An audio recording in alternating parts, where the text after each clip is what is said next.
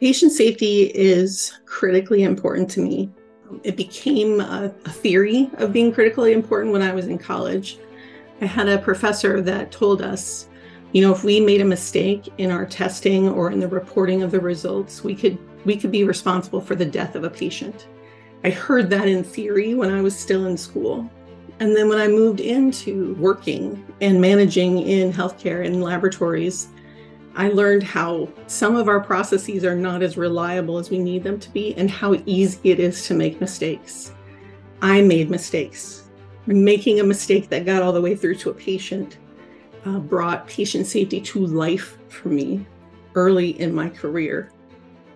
In healthcare, we really are not transparent like you would see in some other industries, like the aviation industry. They're not perfect. And you will hear every day about near misses and what the FAA learns when they do investigation. And so the work that the patient safety movement is doing to bring transparency to healthcare, not just the numbers, but the human impact, focus on the stories, the things that have gone wrong, as well as the summit where you bring people together, where we work together to learn from each other, distill best practices. And so I really love the community of people coming together, being transparent, being honest, getting to the truth about what went wrong and why it went wrong, so that everybody that's part of the community can learn from that and get better.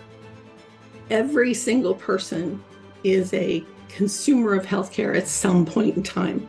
Either they themselves or their family will be a consumer of healthcare.